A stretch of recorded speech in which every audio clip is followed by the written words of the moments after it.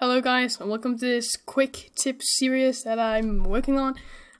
In this one we are going to do something like in retro games where you want to jump from under a platform and up on it, like when you're on a platform and you want to jump up on it from under it, right? So we're going to do that using a really neat feature in Unity that is really simple that came in Unity 5. So what we're going to do is I'm going to create a game object, a cube, and I'm going to remove the 3D box collider and add a normal box collider 2D and place it right on top of the player like this, so we can jump up on it.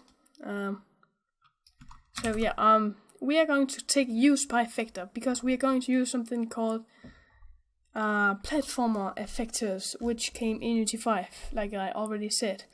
So effector and platform effector. So this is really simple. You can just click use one way.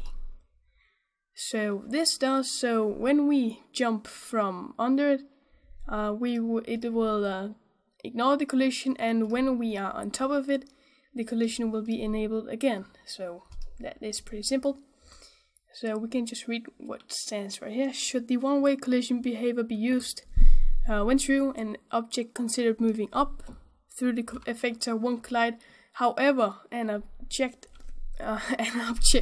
considered moving down will. So click play, and you can barely see it, but now I'm going to double jump. And as you can see, I just jump up on it, like this, from under it, and we can't collide. We can't collide when we jump from under it. So that is really simple. That was really quick, and I hope you can use it to something. And if you like this series, then please like. If you didn't, dislike, or say you didn't like it, please don't dislike. But stay subscribed, and thank you for watching, guys. See you later.